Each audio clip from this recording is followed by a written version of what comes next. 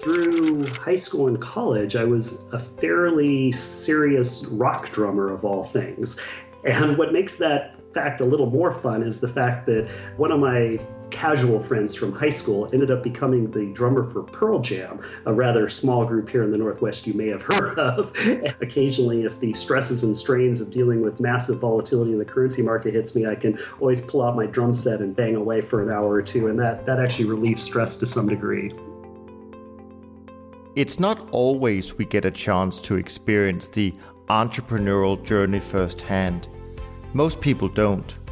What drives it? What motivates someone to quit their job and the security of a monthly paycheck and venture out in pursuit of mastering a craft? Well, that's what we're talking about in today's episode of Top Traders Unplugged.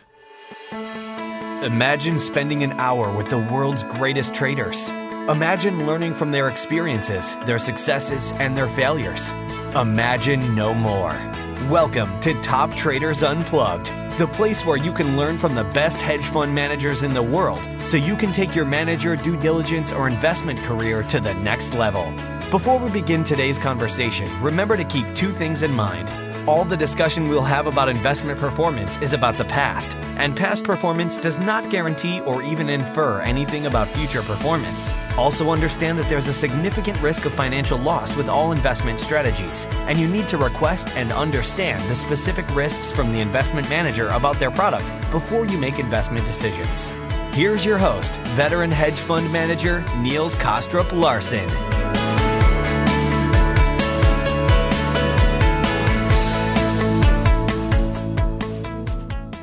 Welcome to Top Traders Unplugged, where my goal is to give you the clarity, confidence, and courage you need to invest like or invest with one of the top traders in the world. It is the stories that you never get to hear set out as the most honest and transparent account I can make of what goes on inside the minds of some of the best investors in the world, delivered to you via one-on-one conversations. Today you're listening to episode 43. If this is the first episode you've heard, you might want to go back and listen to all the earlier conversations. On today's show, I'm talking to Mark Whitmore. But instead of me doing the introduction, why don't we let him do it?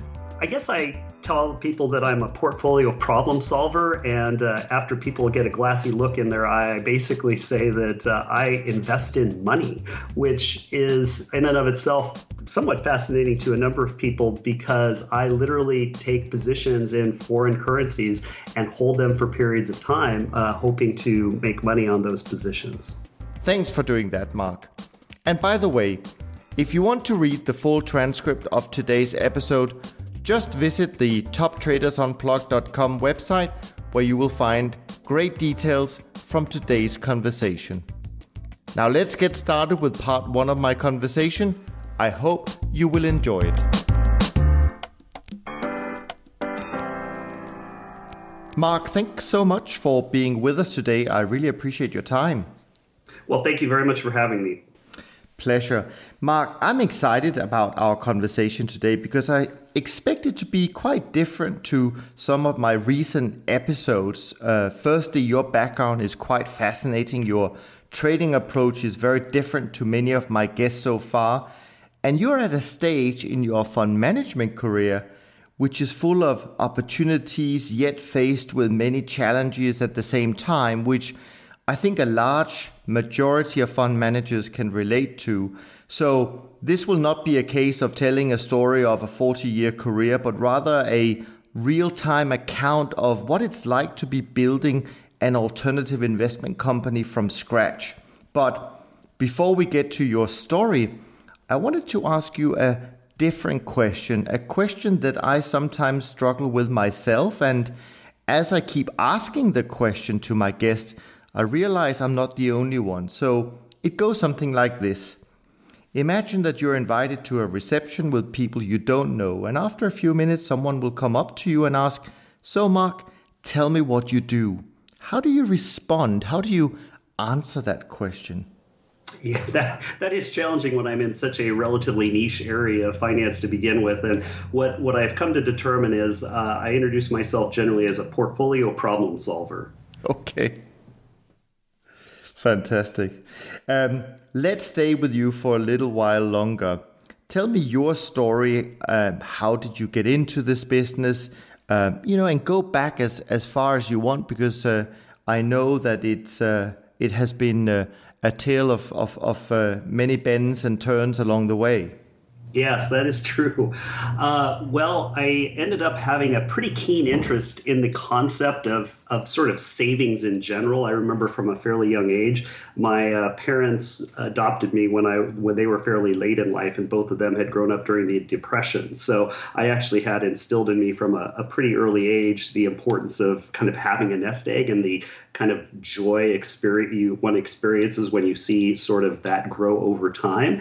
And I recall, I think even as a third grader, our elementary school library had a single book on stock investing, and I remember checking it out and bringing it home and being fascinated and talking to my uncle who had a brokerage account and thinking about holding a stock and seeing it grow, and the idea of collecting a dividend. I quickly sort of understood that. And so really from a very early age, I was intrigued by sort of the idea of finance in general, and certainly resonated kind of with the Albert Einstein's comment about the most powerful force in the universe is compound interest over time. So that was kind of my early intrigue with finance and investing. And then in college, I was a real macroeconomic guy, especially on a global level. So I tried to study as much international economics as I could. A lot of it was quite theoretical, quite frankly. There wasn't a lot of practical finance kinds of issues that I dealt with for the most part. But sure. I did come across a very seminal work for me, which was A Random Walk Down Wall Street, the classic Burton Malkiel book. And I very much, at the time, that completely resonated with me. This idea that, there's this kind of efficient market and that information gets priced in very quickly. So I had this sort of working understanding of the financial markets in college, which again was totally theoretical, had no practical basis Sure. for applying it or anything.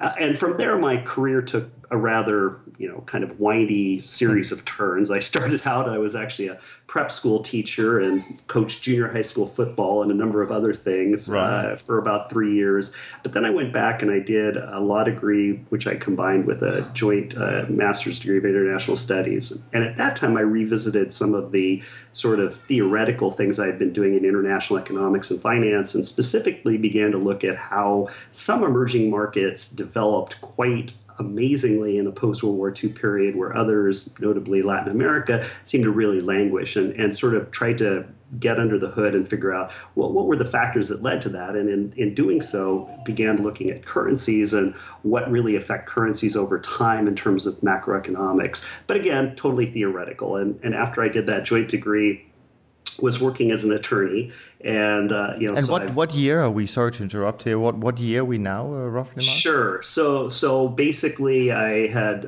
been doing my work at the prep school between kind of in the early 90s. Spent about 4 years doing the 2 degrees. So it was 96 that I came out and began practicing law. So Sure. we're talking a little over 15 years ago.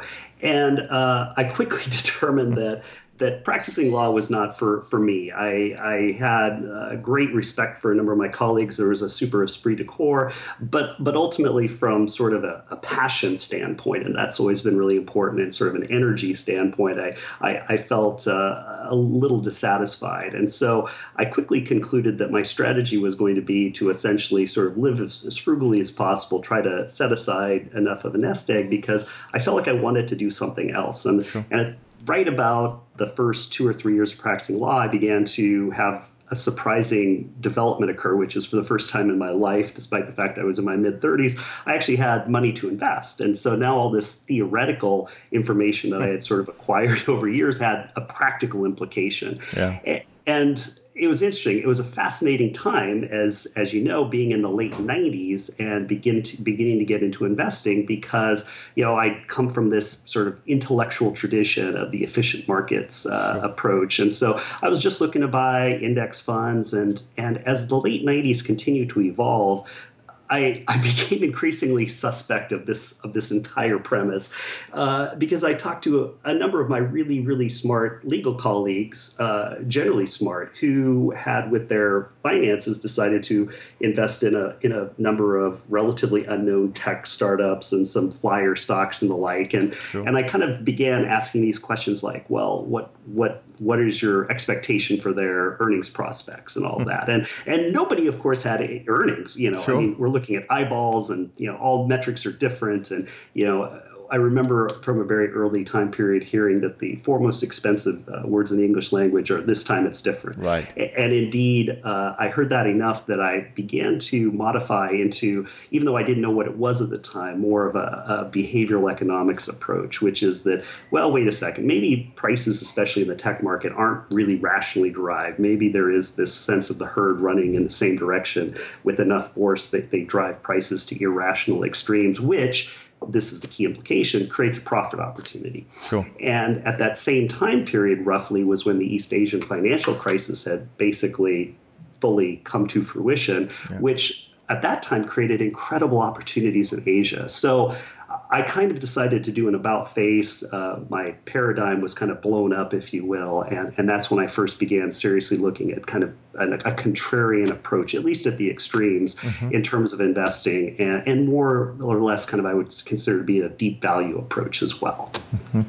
Okay.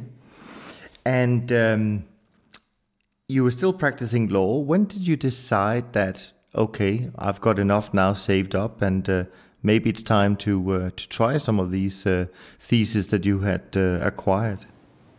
So I was about midway through, so I practiced for a total of 6 years until 2002, and I was, not surprisingly, paying off some graduate law school debt for the first several years. So by 2002, I had set aside about a year's salary, essentially, which I figured, was not obviously something that I expected to be able to parlay into a lifelong investing career, but I thought it would give me a bit of a runway, at least, so that I'd be able to begin to hopefully deploy some strategies. And I guess my default plan was to try to find something in the financial services sector in general, like financial advising or consulting, that I would be able to do.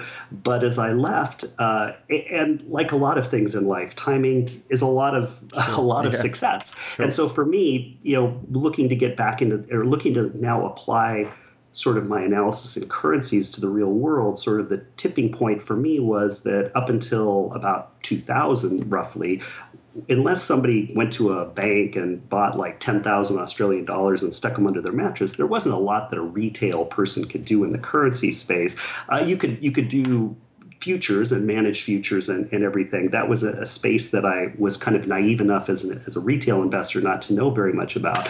But once the retail spot Forex platforms came online for everyday people, then I began to revisit some of the strategies I had been looking at, which unleveraged were interesting but not potentially really profitable, which now with leverage looked a lot more interesting.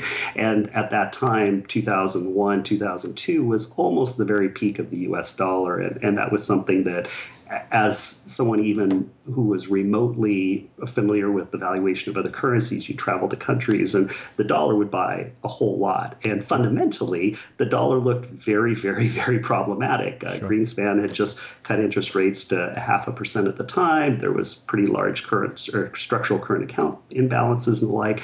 So timing was important because essentially my meta thesis at the time was basically to short the dollar. And that ended up being a very good thesis for a very long time. Sure. Now, I'm curious a little bit, the transition into currencies, sort of both mentally and now you've sort of started to talk about what happened that led you to or allowed you to do it practically. But you were talking to your friends at the law firm. They were making tons of money in equities and, tech stocks in particular. Yes. How did you even start considering the currencies? Because not that many would look at that as sort of their first area of investment. True, and to be fair, I kind of initially kind of gently waded into that market. I had about initially, I think it was 90% of my portfolio was more or less a long-short combination, kind of long emerging market equities, especially in Asia, short tech stocks, and then because of this a unique kind of academic background I had and the work that I had done, in the back of my mind, I always thought if there was a way that I could actually, because I kind of was ballparking that my strategy, I thought, would be able to garner somewhere in the, 5-8% annualized return on an unleveraged basis. But sure. I was finding enough opportunities in equity markets, especially in the emerging markets, that wasn't that interesting. And then it was this realization, oh, wait a second, I can employ, and boy, talk about giving you plenty of rope to hang yourself with. I remember at the time you could set up these accounts and you could get a 200-to-1 leverage. I mean, 0.5% could double your money, or you could, quickly lose everything. So from an important thing that happened very early is sort of developing a risk management approach. I think the last time I read statistics that approximately 90% of retail currency investors have their account go to zero. Yeah. And so for me, it was an issue of choosing prudent leverage where I could take advantage of the strategy that I had without suffering gambler's ruin. And so that became, and I have to admit, that's been the thing that has evolved the most over time, essentially. But so for me, how I got into currencies was really sort of a fluke based on my academic background. Sure. And one other thing I picked up on in your sort of early story here is it's the fact that you very early on seem to describe yourself as a contrarian. Where did that come from? I think there were two precipitating causes of being, well, maybe three actually. Apparently my mom said almost from coming out of the womb I was arguing. So right. Okay. I always tended to be, and so I sort of felt like Oedipus trying to deny my fate when I initially got into law, because when I grew up I never wanted to practice law. That was the one thing I didn't want to do. I had a very bad impression of attorneys, and here I find myself involved in that very pursuit, which made my mom thrilled, but for me I eventually needed to get into something else. So that was kind of the first thing, was just the natural, like I've always been sort of a dialectical thinker and always want to take the other side of an argument. So I'm kind of naturally contrarian. But then the practical thing, why I thought it became relevant in finance was, and I should have kind of developed a little bit more in talking to my colleagues, it had a real impact on me, because what I realized was that this was, I have great respect for my colleagues, but for lack of a better word, I'd consider it to be quote unquote smart, dumb money. Right. These are really intelligent people, but their understanding of like what makes markets and asset classes like move over time, especially long periods of time, was not particularly sophisticated or well thought out. I mean, it really was something where it seemed to me that, rationally, if everybody is running to the same side of a particular trade, that probably means somebody on the other side, if they have a longer term time horizon and can kind of weather some volatility in the meantime and some potential losses, might stand to make a lot of money. And so intuitively that made sense to me. And then at the same time, I was reading people like Mark Faber, who I thought was spot on correct in terms of identifying, things that with regards to the tech bubble. And Jim Grant was writing about this, and Bill Fleckenstein out in Seattle here was doing the same thing. So there were some thinkers who I wanted to learn from. And so I was following them and their analysis was compelling. When I read the other side, the bullish case, it seemed like, well, you've got the Fed, Greenspan's doing everything he can to kind of keep this alive. We're going to be able to, essentially have this thing last for a long period of time. And it seemed to be very much focused on, well,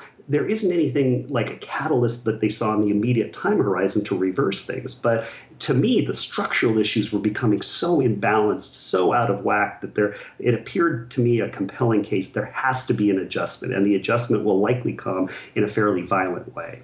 Sounds a lot like today, doesn't it, when you say it like that? It is interesting. I am not somebody who typically, follows kind of these wave patterns, but I find it intriguing that, March of 2000, you get the very peak of the tech bubble. And then roughly, in fact, 7 years ago, really today, I mean, it was kind of late October, early November, very peak of the general bubble in terms of equities, especially mortgage real estate market. Here we are 7 years later. And yeah, it has a very similar feel. What is it Mark Twain said? Well, history doesn't repeat itself. It definitely rhymes. And I think that's very true. Sure, absolutely. Tell me a little bit further then, sort of, you're now in the early 2000s, and you're starting to move into the currency trading, but initially, I'm assuming you're doing this for your own account.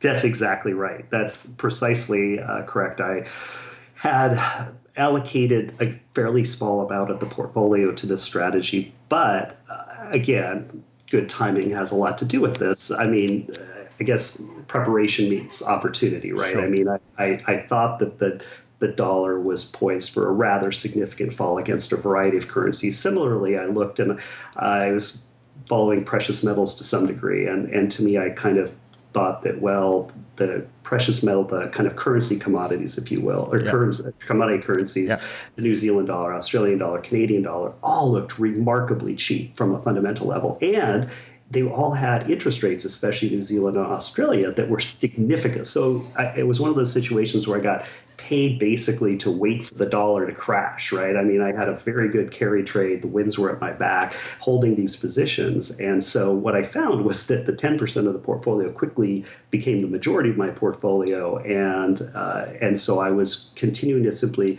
build a strategy to manage my own money, with the target ultimately, and I thought very early on, probably within the first year of doing this, that having a fund would be really satisfying and exciting on a variety of different levels. And I also wanted to make sure, though, knowing that, kind of being an economic historian at heart, that to take any one short period of time and extrapolate that into the future is a very bad idea, especially when there hasn't been numerous market cycles. So I sort of set in my mind a 7 to 10 year window where I would employ this strategy, build my portfolio, hopefully build a track record, and then assuming that performed in a variety of different market cycles, then think about, bringing it out to market, so to speak.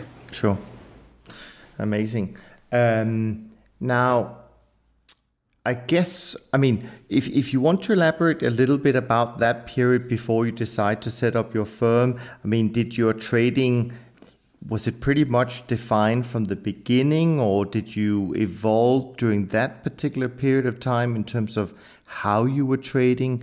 And I also want to go into, before we dive into sort of the more topical areas, I also want you to maybe explain why you think actually that there is a strong case for currencies as an asset class, in particular because currencies have been, as an asset class, if I use that phrase, a bit of a lackluster. It's certainly been difficult for many hedge funds managing money specifically in currency. So maybe you can talk a little bit about that before we dive into sort of where you are today and we take it from there. Yeah, no, I think for me, that is kind of the most interesting and exciting topic. So I'm happy that you teed that up. I find a lot of what I do is essentially being a proselytizer, in that most people, like you said, view currencies and they see it through the lens of one of two things. One is it's strictly a hedging device, is that it's an insurance policy. You'll go ahead and take the cost, if you will, of hedging out exposure to different foreign asset classes that you have that are domestically denominated in those countries. Sure. And in essence, then you have a negative expected return. It's just the cost of the insurance. And then the second view on currencies is that it is this domain of essentially technical analysis, trend following, which, as you intimate, has performed extremely poorly. I think the last time I looked, the Barclays Currency Traders Index was up, I think, 1.6% for the last 9 years. And so you're talking about really not even achieving the rate of inflation, essentially. So you're negative long-term returns, real returns in currency markets in the aggregate. So for me, getting to the issue of how my trading has evolved over time, I think one of the things that I felt very good about early on is I had spent years of my academic life essentially really trying to hone in on a model and an understanding of the fundamentals behind currencies. So while I didn't pretend to have any ability to, quote, time when these reversions to fair value were going to occur, I had a high degree of confidence, at least, that I kind of know what the endpoint's going to be. I don't know how long it's going to take to get there. I don't exactly know the path that I'm going to find myself kind of going to get to this endpoint, but the endpoint, at least, there was a degree of clarity. So pretty much when I first sat down in, I think it was July of 2002, and essentially sort of devised a calculus for determining fair value of currencies, that calculus has remained intact for the intervening 14 years that I've been doing this strategy. Now, I will say that's not a static strategy. It's kind of a weighted approach. There's maybe 10 or 12 different variables I tend to look at, and depending on market environments and the macroeconomic backdrop and sentiment and risk and things, I will tweak the balancing. But the factors themselves have remained static for that time period. So that part hasn't modified, but the way in which it's deployed and the way in which I kind of tweak those variables has evolved over time. So what do you see in currencies as an asset class that maybe some of the firms that have given up in the last, or maybe I should rephrase that and say that the investors haven't seen in the last decade or so? Where do you see that, from a big picture point of view? Nothing really to do with the way you trade, but just how do we paint that in an attractive way to investors? Yeah, that's a challenge, I'll say, because most investors, and I would even say relatively sophisticated institutional investors, have, again, this sort of static view of currencies being one of those two buckets I previously identified. So try to articulate a vision that if you actually pay attention to fundamentals, and if you see how macroeconomics evolve over time and how certain currencies appreciate in at least leverage terms quite impressively and dramatically, and others fall, that there really are consistent opportunities that the market presents itself. And a lot of it has to do with the fact that in the short term, so many people will drive other assets to levels, quite frankly, that are unsustainable. I mean, one of the things I find so interesting about currencies, it's the biggest puzzle to try to solve in the world, I think, in that there's so many different elements that go into what's going to result in a kind of a currency valuation that one is able to take a variety of different variables and domestic, not just economic developments, but what's happening in terms of asset classes in markets. And that has a huge impact on pushing these currencies to different levels, which are unsustainable. And that's really the opportunity, right? And so I tell people all the time is that volatility for me is the ultimate two-edged sword, because in the short term, it creates havoc in my life, right? I mean, directions that I don't necessarily anticipate. But in the medium to long term, that's what creates the opportunity. And so when I talk to people about currencies as an asset class, I say that there's two compelling reasons, one of which has been proven, one of which is not yet appreciated and understood, but I do think there's good evidence behind it. The one that's proven is that, of course, if you're trying to create an efficient portfolio frontier and devise a portfolio that's optimized, you want uncorrelated assets. And currencies indeed unquestionably provide that. If you look at what happened in the general financial crisis, you saw so many assets on the downside that had a correlation coefficient that quickly was approaching 1. And so obtaining true diversification in traditional assets was really a challenge. But there's no question that currencies can and do that quite effectively. The second is being able to actually say there's alpha to be gained here. And on that front, there's been some really good academic work that's been done, one by a collection of 4 economists led by Sarno that looked at currency valuations, macroeconomic variables, and risk premia. And they determined that even on an unleveraged basis, that you can employ naive currency strategies. I mean, things like interest rate differentials and purchase power parity, and obtain, solid results that have really impressive Sharpe ratios actually as well. And then the Chartered Financial Analyst Publishing Institute also had something on a new look on currencies and went back 25 years and determined through back testing and whatnot that there were consistent opportunities to be gained using fundamental approaches, basically. So I think that there's some great work that's being done that basically says, yes, currencies as an asset class do make sense. You mentioned Well, a couple of observations I wanted to ask you about again before we go on to the next topic. One observation that I would say is that 25 years ago when I started in this business, we had a lot more currencies than we have today, in Europe in particular. And also, it seems to me that at that time, individual countries' economic environment, so to speak, were not as controlled as we see today, meaning that the cycles, if we call it that, for each country and their currency was kind of more determined by individual factors or unique factors to the country, not as much as some kind of coordinated approach that we see today with all these worldwide G7, 10, 20, whatever they call themselves. Right. And so I wonder, because in one hand you would think that the economies today are more in sync, and therefore maybe that means that there is a bit more correlation between currencies, but at the same time, as we know, if things are in sync, it could also actually mean that the movements you end up seeing become enlarged because it all seems to happen at the same time.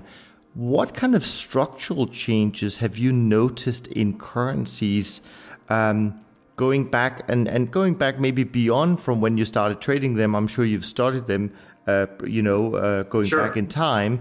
Have you noticed anything as that has changed?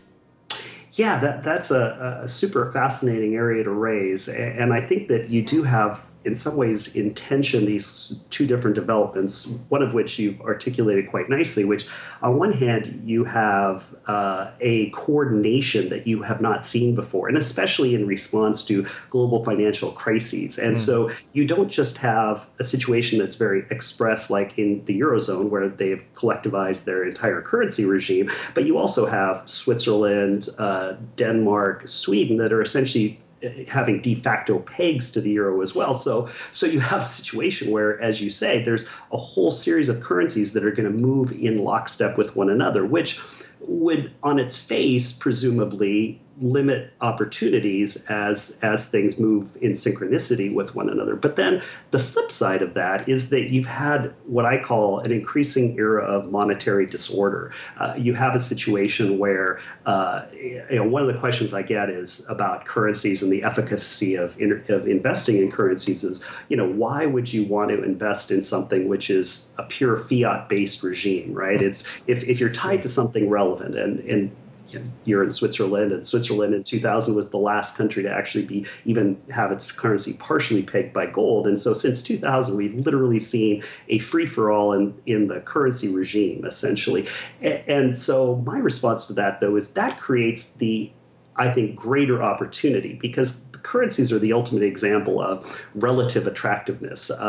It's a situation where you don't necessarily, there's this kind of anecdote in the United States about if a situation where two people are out in the forest and hunting, and they see a bear, and they only have knives, and one of them starts to run, and the other one's like, well, the bear's going to totally catch you, and he's like, well, I don't have to beat the bear, I just have to beat you. And in currencies, that's very similar thing, and that is that there might be currencies that look from an absolute fundamental level to be not very impressive, but when you compare it to an entire regime of currencies, there's actually fairly good opportunity. So those are the two things that are sort of in tension, where on one hand you have currencies in the short term that are increasingly synchronized and moving together. But like you say, once it becomes untenable to maintain a peg or a relationship, and obviously the era of currency intervention is becoming more and more dramatic. I remember when I initially got into investing in currencies, the Bank of Japan was trying to defend a peg of roughly 115 yen to the dollar. Well, that quickly became completely untenable at one point. Then the yen dramatically weakened, and then it dramatically strengthened. It dramatically weakened through 2007. Sure. Carry trade was in place, and then that whole thing literally unwound more than any other major currency I've seen, such that the yen went from kind of the 130s all the way into like the low to mid 70s. Yeah. And so real dramatic, motion that had occurred basically there. So I do believe that despite this increasing synchronicity of movements, you're seeing greater opportunities of these sudden breaks, if you will. Yeah. I mean, we'll come to it, I'm sure, a little bit later when we go into the strategy itself. But one thing I also picked up on, you used a word when you said there are still opportunities when you look at it from I'm paraphrasing here, when you look at it from a fundamental point of view. And I think the word fundamental is interesting to me because we've seen so many of these systematic firms in currencies actually close shop. I wonder whether you think that actually you do need some kind of fundamental approach to currencies in order to achieve the returns that are attractive enough for investors, or is that just coincidental that you chose the sort of more fundamental route?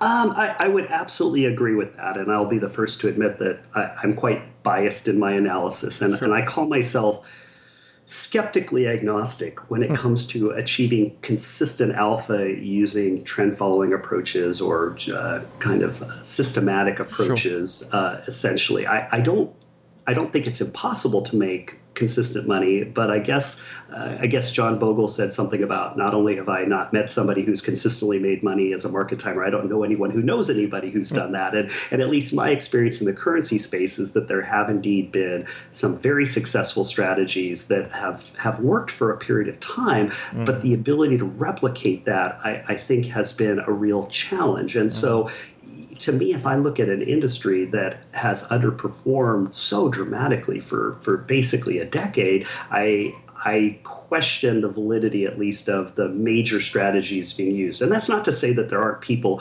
within that area that can masterfully deploy them. And so I again, don't mean to cast aspersions when there are people who are successful. But I think as a general rule, it's tough. And I think one of the reasons is because as we become so much more sophisticated, and the technology related to algorithms and high frequency trading has generated so much interest, and there's been so many resources poured into that, it's hard to gain a competitive advantage. Almost any arbitrage opportunity on that front, to me at least, seems to be rather quickly gobbled up, if you will.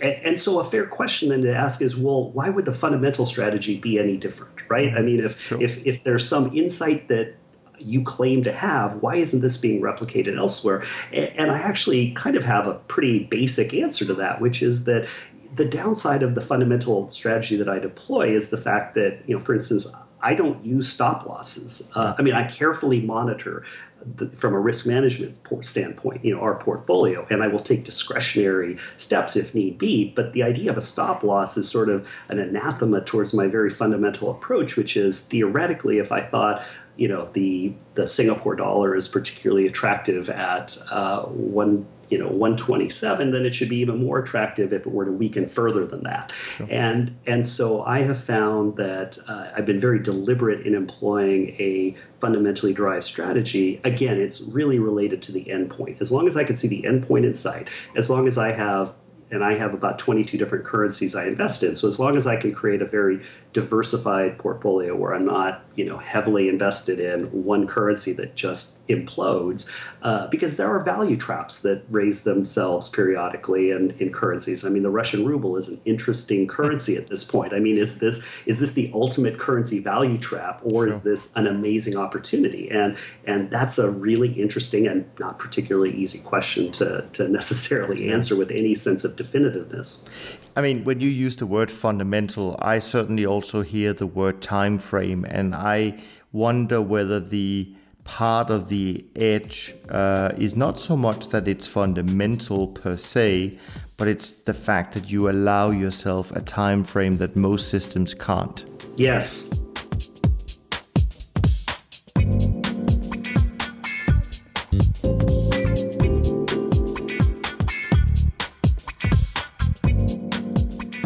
I want to do a little bit of an an experiment given where you are in your journey? So sort of fast forward from your beginnings of trading your own currency book. Obviously, you were very successful at doing it. Otherwise, you wouldn't have launched your own business, which I believe was in 2012, if I'm not mistaken. Correct, right in the middle part of the year. So what I'd like to do is, here's my experiment. I want to try to, because you're running a boutique business, essentially, it doesn't make a lot of sense to talk about how have you structured your organization, per se.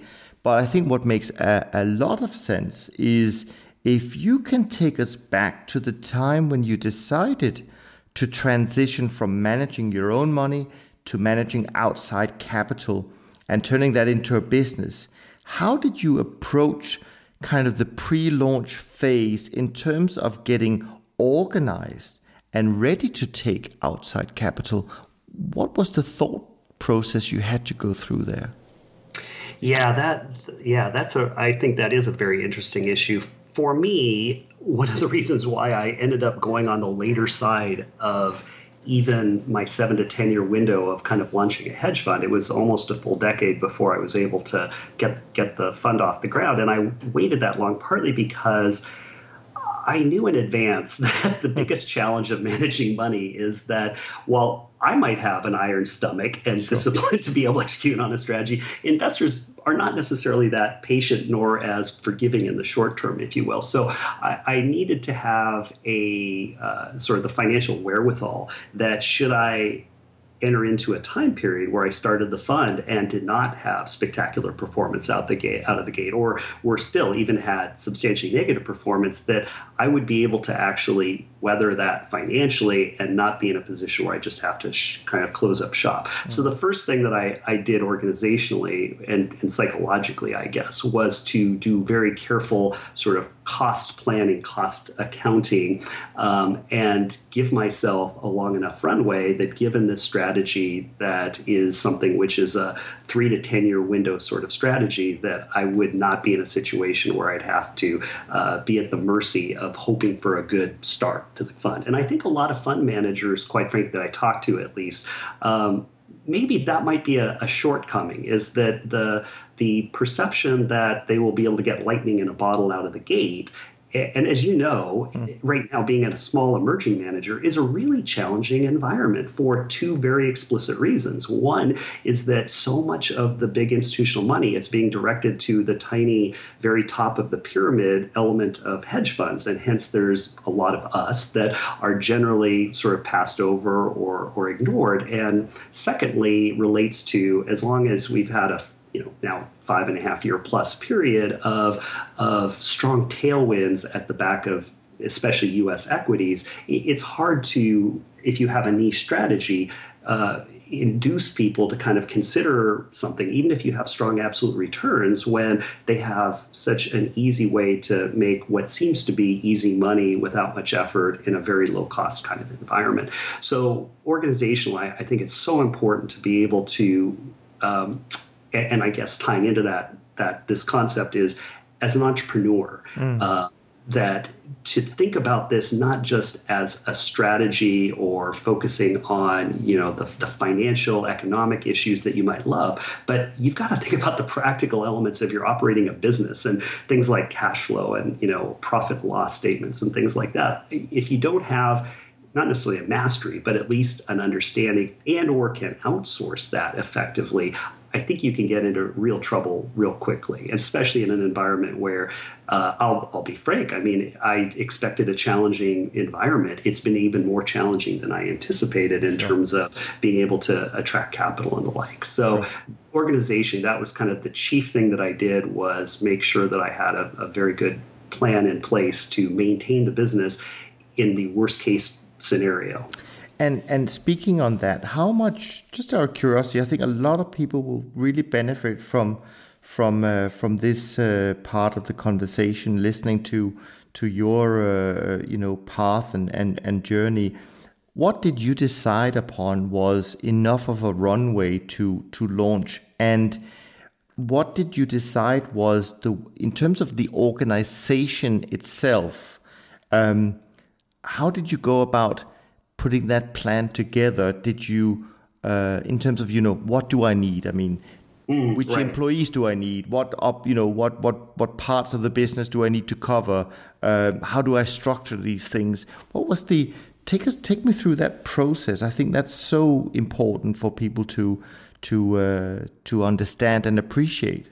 Right. Yeah. And so from my perspective, and I am very, very, very blessed because my wife is actually the intellectual horsepower of our household here. She has been the COO of the hedge fund, and she has a dual doctorate in business and sociology. And when she wrote her dissertation, it was selected as the best dissertation in her field. So she's unbelievably talented. So she had left her job in academia several years ago, and so she was able to spearhead the operational side of things. And I'll be the first to admit, I mean, and this is kind of my general philosophy of life, is I try to play to my strengths and outsource my weaknesses. And in reality, I have infinite weaknesses and only a few strengths.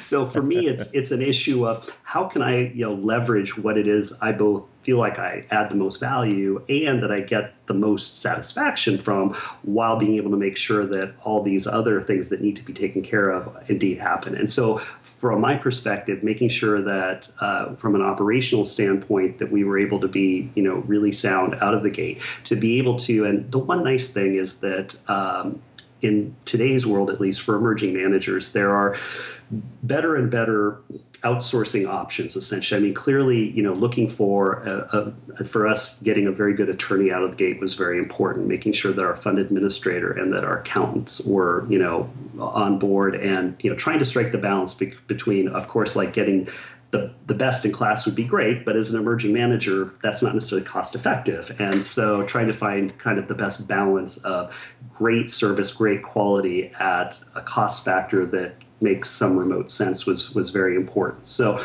getting the outside advice, the counseling, and making sure operationally we were sound. And then after that, the very first hire was getting a top-notch, basically senior analyst / junior partner. And so that hire, Evan Tuck, is on board, and he's somebody who's just been absolutely phenomenal. Because the danger of what I do is that I've been doing this for so long now that I need to constantly re-examine assumptions, hypotheses, theses.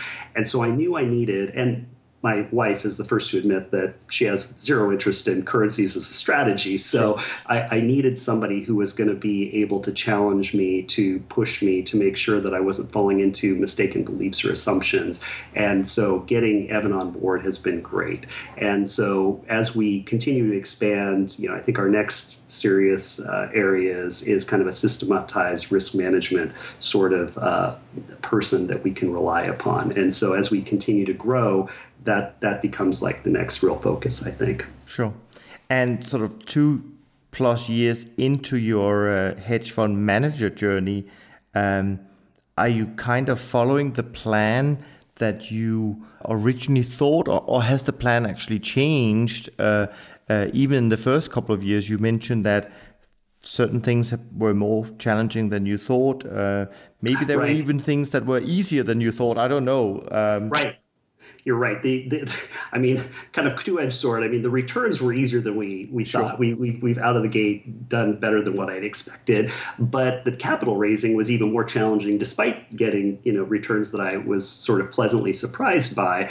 And it has modified the game plan a bit, because I had sort of hoped to be further along in sort of building out the infrastructure of the hedge fund than we are now. But like you kind of allude to, you sort of have to be dynamic in terms of your implementation of your system. In fact, I was just in Geneva, actually, and a few weeks ago, at an entrepreneurs conference, and somebody was talking about business plans. And they basically said, and I was very sympathetic to this, that traditional business plans generally need to be shredded, because the process that at least American business schools tend to instill in people is this static sort of check every box, move along this path or whatever. Well, oftentimes it literally builds in like no variation, and nothing ever goes the way one expects. And so to have a dynamic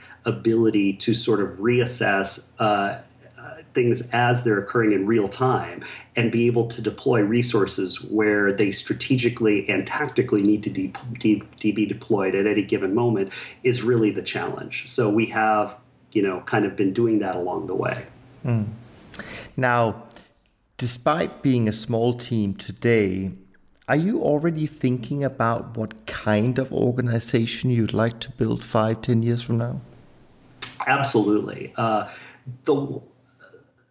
I'm actually a believer that personally that small teams are the best teams, at least for what it is that I'm doing. Now, if I was deploying a macro strategy across 8 different asset classes and in a variety of different countries, then I think I'd have to modify this particular view. But given the fact that we're kind of dealing with a very top-down approach at the strategic level, I would like to have a team of between 4 and 6 people on the strategy level and an operations team that is roughly that same size. And so I would like in the next 5 years to think that, we can, with 12, 15 people, have a really tightly oiled or, tightly honed, well-oiled machine and to execute basically on what it is that we do. Sure.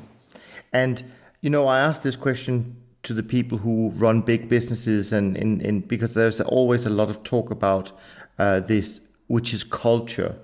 But running a small business, does culture play a role even in the initial stages, do you think?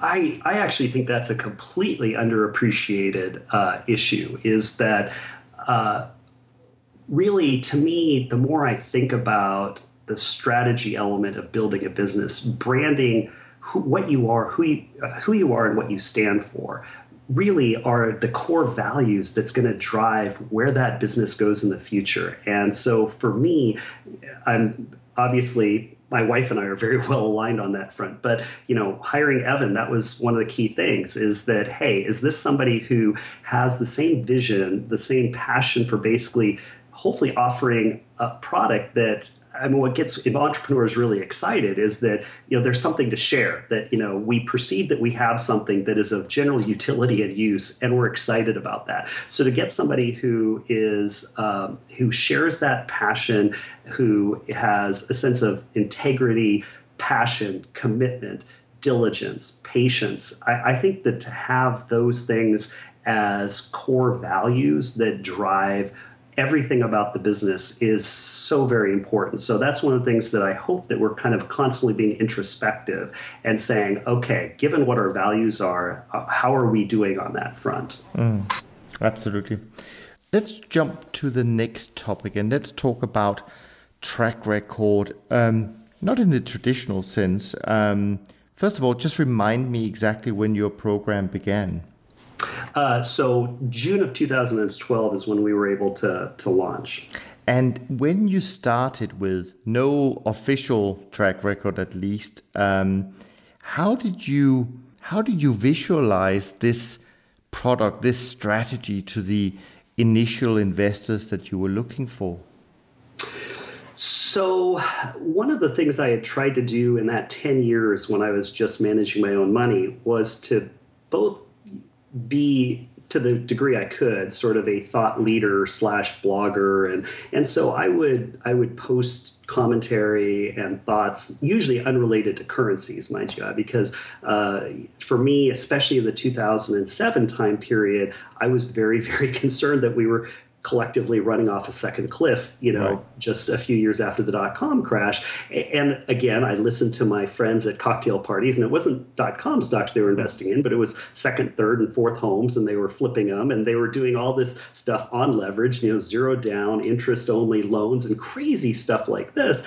And obviously, I wasn't the only one that thought this. There were a lot of people out there saying this is going to end very, very, very badly. And so I was trying to do everything I could to both both kind of write and recommend and caution people at that time. And so in so doing, I had sort of established enough of I guess, reputation for being a kind of a macro thinker in the investment world that coming out of the gate with this very niche-oriented strategy, we were able to, attract a number of different investors, both directly, socially, and also through connections as well. And I've continued to sort of build on that thought leadership strategy by, posting articles that I've written on their website. And Mark Faber's been kind enough to publish a couple of essays that I've written on the currency markets. And so through that, we've been able to attract some people who actually I think are really impressive folks individually as people who are part of the fund. And so that was kind of the main strategy. I had a philosophy that, and this is again why I needed kind of such a long runway, is that it's kind of, in the United States, there was a movie with Kevin Costner, Field of Dreams, which kind of the big tagline is sort of build it and they'll come. And so my thought had been is if I can build a fund that is based on sound analysis and hopefully very good long-term annualized returns, even if I enter into a period where I'm underperforming to begin with, time will be on my side. And eventually, the capital, my hope is that if you're able to produce such a product, and again, time is testing your strategy and you're being able to demonstrate returns that are outperforming, that eventually you'll be able to attract the capital. So we had a core group of people that were ready to kind of invest based on both personal relationships that I've had, as well as the thought leadership I was trying to do as well. And when people look at your track record today, how should they interpret that? Is the track record reflecting a strategy and approach which has been pretty consistent in terms of methodology from the beginning, or from everything you learned in terms of managing your own funds for a long while, or has there been even further evolvement in the way you do things in the first couple of years?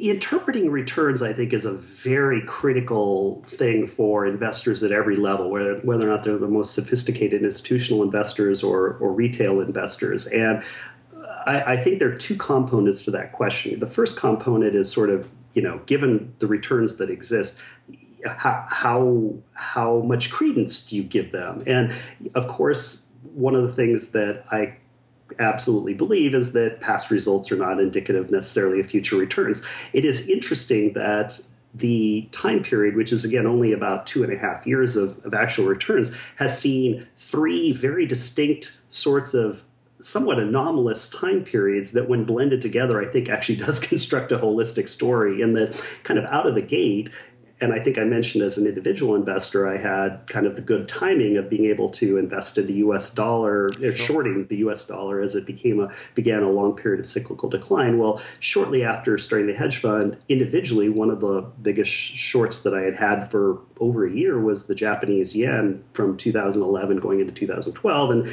as you probably are aware, towards the end of 2012, the Japanese yen just completely unwound. So that was an example of coming out of the gate where you get kind of a home run that certainly doesn't occur in the currency markets on a yearly basis even. Happy to get it, of course.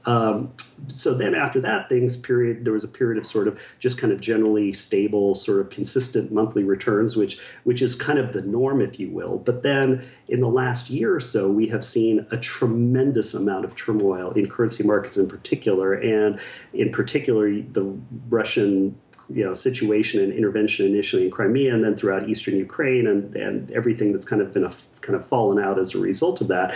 That definitely had a very negative impact on us, coupled with the fact that, as we kind of alluded to earlier in our conversation, I tend to think in this market there's more risks than rewards from a kind of a macro asset class perspective. And so as a result, I've been more defensive than would be typical through this year, despite the fact that for most of the year, up until the second half, that proved to be a very unprofitable strategy. So in other words, there are kind of three very distinct time periods, but when you aggregate them together, you actually get something which I think would be fairly representative, if you will, of what I hope the fund will be able to do, basically. So that's how I would respond to that.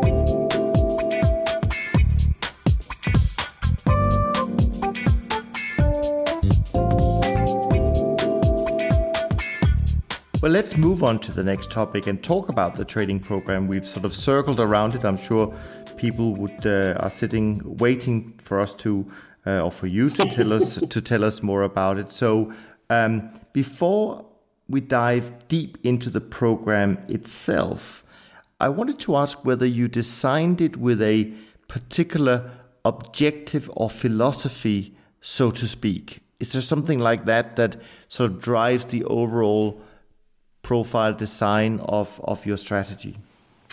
Well, yes, to the extent that when you're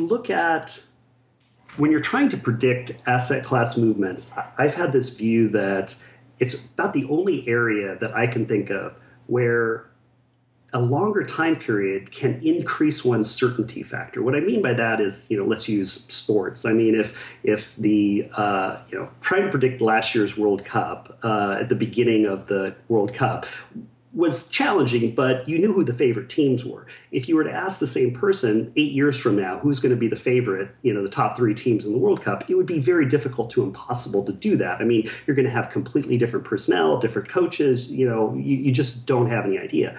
But with assets, that's one of the few areas where the longer the time horizon, I think the clarity actually can increase. So the philosophy behind the structure that I said, the kind of calculus I set up, was that you might ask me what I think is going to happen to the euro in the next 6 months, and I could maybe with a 55 to 60% confidence band give you an answer. But if there's a disequilibrium in the euro pricing vis-a-vis other currencies, and you were to extend that to, say, 5 years, then I can increase that confidence band to maybe 80% or 85% even. So the program was designed basically to capitalize on what I think is sort of the certainty factor that comes with fundamental analysis over time. And that's why in picking the particular variables to look at, it is very much a strategy that I try to use like with a 3 to 10 year window, essentially. I want to try an experiment here, Mark, and I know you're up for this, and that is, why don't we stay with the euro? And before we go into how it all works and so on and so forth, why don't you take a practical example of the euro and maybe guide us through for a few minutes where you think the euro will be in, say, 5 years' time? How does this certainty actually come out, in your way of thinking? I think that could be fascinating if you're up for it. Sure. No, absolutely. So the euro, unlike the US dollar and the yen among the 3 major currencies, doesn't typically get, or doesn't consistently get, a safe haven kind of respite in a situation where global markets become roiled. Now, a lot of that obviously has to do with the potential insolvency issue related to Mediterranean countries and the like. So a lot of the expected movement in the euro is going to be connected to the general macroeconomic backdrop. So if one presumes that markets are auto-reinforcing in the short term and mean reverting in the long term, which tends to be my general assumption, one might expect that so long as this particular bout of kind of volatility in general asset markets doesn't unwind, that the euro could potentially stabilize and actually appreciate over some kind of short-term time period. However, if one believes, as I do, that there is a fairly high probability that you will either have one of two scenarios: a sharp break in asset markets that occurs at some point in the next 6 to 18 months, and an unwinding of general risk-on trades, one would expect that the euro, especially if there's further weakness out of Spain, Portugal, Italy, countries like that, could see some fairly significant losses. However, it's also possible that you might see a period of just stagnation, is kind of flatlining of returns in asset markets, at which point my expectation is that the euro would sort of also be kind of just sort of bouncing along and stagnating. Now, the key is that if there's an intrinsic break that occurs, I mean, if one of those Mediterranean countries actually has a Greek-like event that occurs, sure, that's when all of a sudden, all bets are off and, the floor could be rather low basically for the euro. But I do suspect that given the structural weaknesses of the euro, given the very challenging headwinds, a low growth environment, countries that have generally very high debt levels, and demographics, which are not particularly favorable, as you're looking out 3 to 10 years, I think that there are going to be significant headwinds. So my expectation would be that the long-term horizon is going to be not a particularly favorable one for the euro, especially versus what I would consider to be maybe more dynamic emerging market currencies as well. Sure. Okay. Fascinating. Very interesting. Now, why don't you try then and explain, now you've used some of the terminology I'm sure already, but let's try and sort of take the structured view, sort of a top-down view as to how your philosophy is sort of being expressed, sort of the components, the macroeconomics, the calculus, the disparity essentially that you're looking for between the fair value and the market values, and how you put all of that together in a process, I guess is the right word.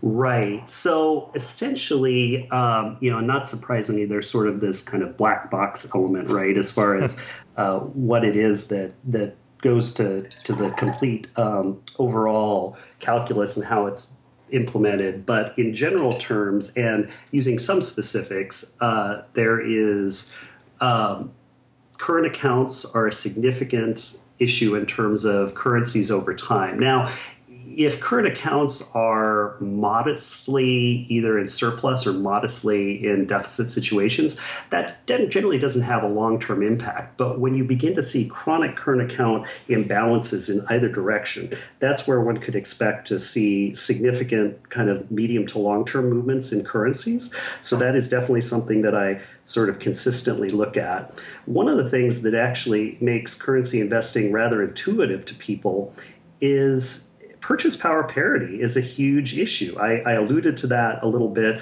I think, at the beginning when I talked about the dollar. And if you were to be traveling and would go to Canada or Australia or New Zealand, your dollar would go a very, very, very long ways.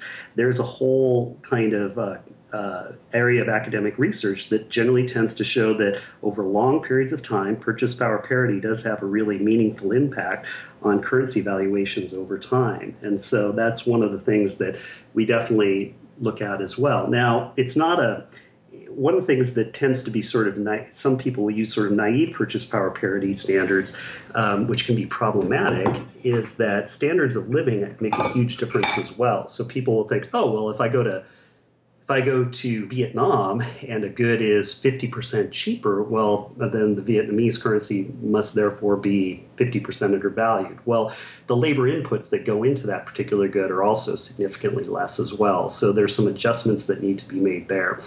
And another big issue to look at is interest rate differentials. And, there's been a number of CTAs, for instance, that have used, for lack of a better word, sort of naive carry strategies.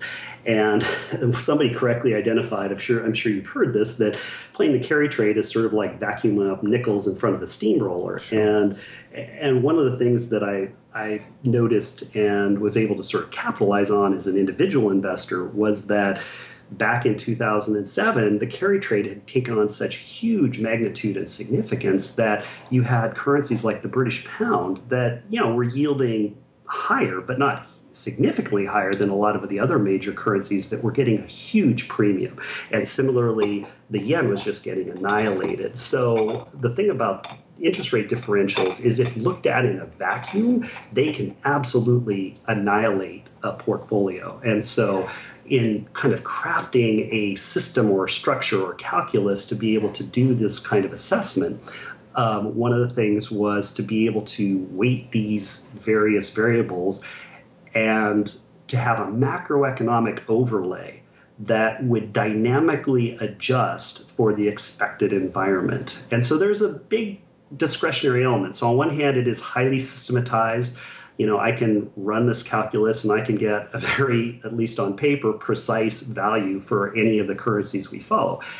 Having said that, it's an artificial precision, because part of it is that in a dynamic world, even the data that I'm using is evolving and changing. And, it might be as recent as I can find it, but there's obviously even more recent data out there. So for me, getting a sense of where the banding is in general for various currencies, being able to see where the huge variations are, either in overvaluation or undervaluation, and then being able to use a macroeconomic overlay, which says, okay, well, there are certain risk-on currencies that are going to be, no matter how fundamentally good they are, in a particular macroeconomic environment like 2008, 2009, they're going to get destroyed.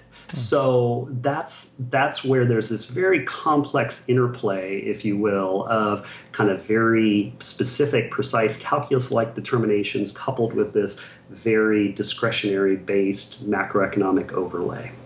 So let me try one of these things that you just mentioned there. Let me try one of my naive but practical examples, and we'll see how your model of response would be. As you mentioned, I live in Switzerland, and I recently went to the US, and I had to buy a pair of sneakers for my 10-year-old daughter. And here in Switzerland, those sneakers is about 85 francs.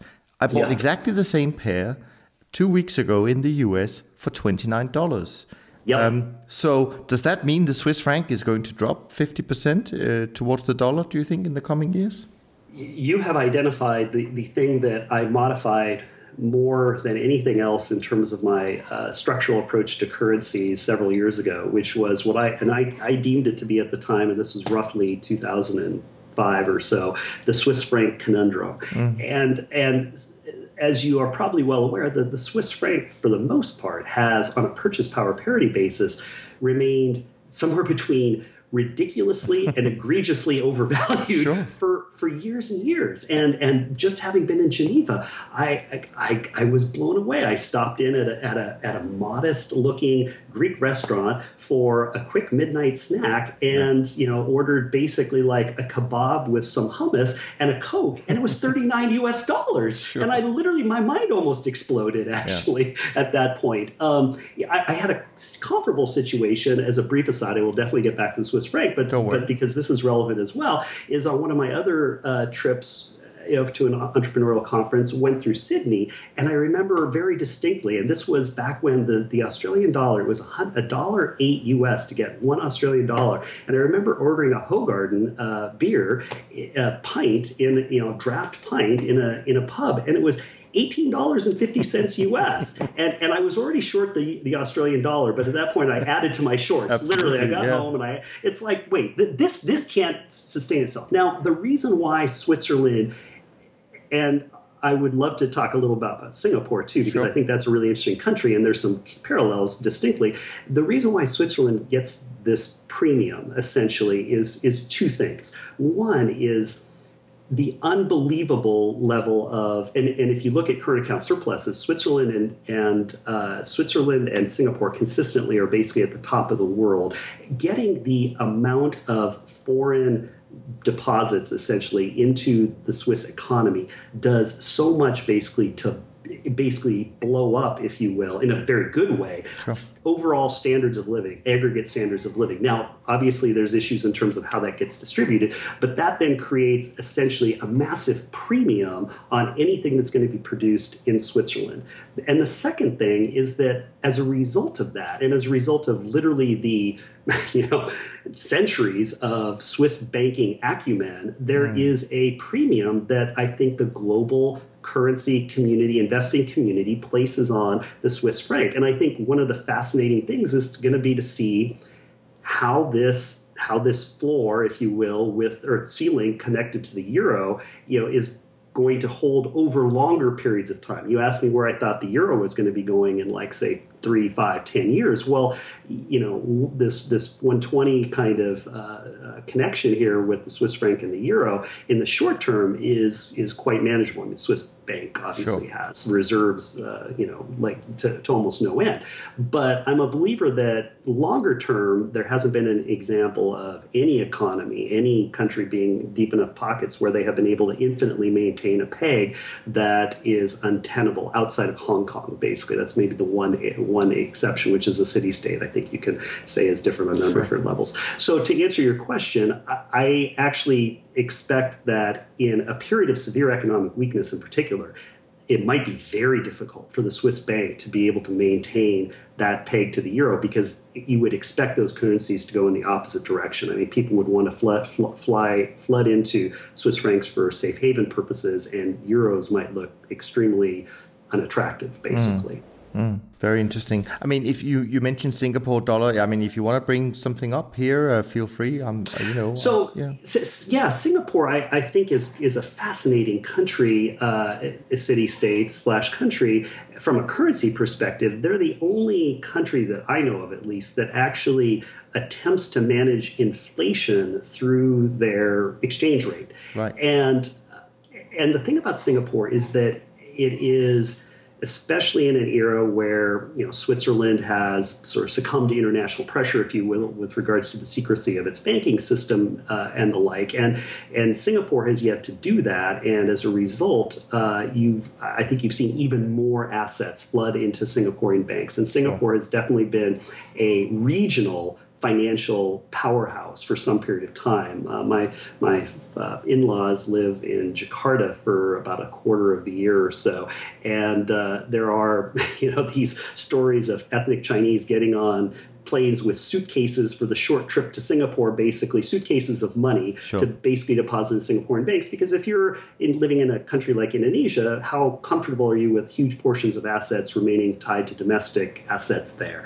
So Singapore, I think, is going to, like Switzerland, and their current account surpluses are even more impressive than Switzerland, continue to attract a great degree of money from all around the region and the world. As a result, I expect that the Singapore dollar will be one of the more attractive currencies to hold in the next 10 years. So, and again, one of the things is that when you have a currency that's, quote, managed, you definitely have a headwind as an investor. Now, Singapore has allowed the currency to gradually appreciate over time. And I think it's important to note that if we ever do enter into a period of kind of normalized macroeconomic times where you have positive interest rates and the like, I would expect that Singapore will have enough potential inflationary pressures that indeed they will want to allow their currency to strengthen over time as well. So I think that creates or will present a fairly interesting and attractive investment opportunity going forward. Sure. Interesting, very interesting. Now, so you have your proprietary fundamental analysis. You mentioned, sort of the things that you look at. But then you, as far as I understand, you also have some kind of analytical overlay where you look at commitment reports, sentiment, and even something that you call cocktail chatters. I don't know whether that means you go to a lot of cocktail parties, but I'm intrigued. So please do enlighten me here. Sure. And I sort of stopped short in our previous conversation because I sort of mentioned, have this kind of calculus and then we have this macroeconomic overlay. Sure. Well, we really kind of look at it like a funnel because the biggest and most important overlay is definitely the macroeconomic overlay. That has affected my investment policy individually, especially navigating something like the lead up to and then the general financial crisis and then the aftermath, as well as for the hedge fund in the last 2.5 years. But sort of the second overlay kind of down in the funnel is a sentiment-based overlay. And I think we talked a little bit at the very beginning of the conversation about how I tend to label myself as a contrarian, at least at the extremes. And I tend to have this kind of general philosophy that if everybody is on the same side of the trade, then it seems like you will have great opportunity if, at least in the medium long term, if you're on the other side of it. Assuming you're not involved in a value trap. I'd be the last person in the world to invest in a company, no matter how good it looked, if they were producing like 8-track cassettes or something like that. But assuming that in the currency world, you don't have a Zimbabwe or an Argentina or something like that, where they're essentially debasing and ruining the currency quite intentionally, you generally at the extremes have opportunities that generally present themselves. So for me in the past, what I've done in terms of, again, talking to what I consider to be smart, dumb money at cocktail parties and whatnot, is that if I sense that there's a particular investment thesis that everybody has grabbed onto, then I will almost without exception be on the other side of that trade, basically. But we also do look at commitment of trader reports because it's interesting to see how they disaggregate themselves in terms of you have kind of like the commercial positions, but then you have the both kind of hedge fund positions, you have small investor positions and mutual fund positions as well, and those types of investors all tend to kind of at different levels of magnitude at extremes act in very predictable ways, we find at least. So that's where we've used that as well to modify positions that we would have. So it might be that our calculus is saying that the Singapore dollar is particularly attractive. But then if we get there's something that happens, maybe regional insecurity occurs in that particular area, or there's a particularly bad economic report there that temporarily takes down the markets, I generally have taken an approach that those kinds of data indicators tend to be, quote, noise. They'll have a short-term effect, but unless it's indicative of a longer-term secular trend, it tends to be rather inconsequential. But it might present opportunity if there is a movement down and sentiment goes against a particular currency, for instance. So that's kind of the second sort of analytical overlay. And then the final analytical overlay is a risk overlay, which we use because one thing that I've found personally before I open the hedge fund, and again, another reason to wait a long time before opening a hedge fund, is you want to learn all the mistakes you can on your own dime as opposed to other people's dimes. And in the past, when I mechanically followed my formula, what I realized is there would be certain instances where I would have a whole series of currencies that all aligned on the same risk on, risk off kind of spectrum. And as a result, I was exposing myself to a portfolio that was prone to systemic shock volatility, basically. So now we employ a risk overlay where we make sure that, okay, we don't have a disproportionately large portion of our portfolio that's all on a risk-on kind of environment, especially if, given our macroeconomic overlay, we think there might be a risk of a dislocation or something. Sure. So, Mark, is it fair to say that the first part you were talking about is more sort of scientific? You put numbers into a piece of software, so to speak, and it spits out some fair values for these currencies that you look at. And then comes these overlays, which is really information to you that you can then apply in a discretionary way. Is that kind of how it works? That's precisely right. That's exactly right. Okay. How many currencies do you trade? A little over 20. Okay. And what's the least liquid currency you trade today?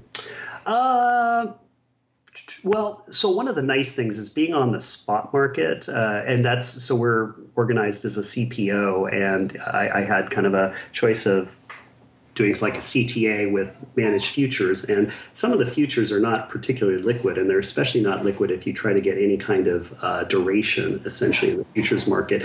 But on the spot market, even, I guess it might be the South African rand, but even in that situation, there's never been a time where like there hasn't been like an opportunity to get in or get out. Okay. And do you expect that number of currencies to change over time, or is this really I guess it goes also,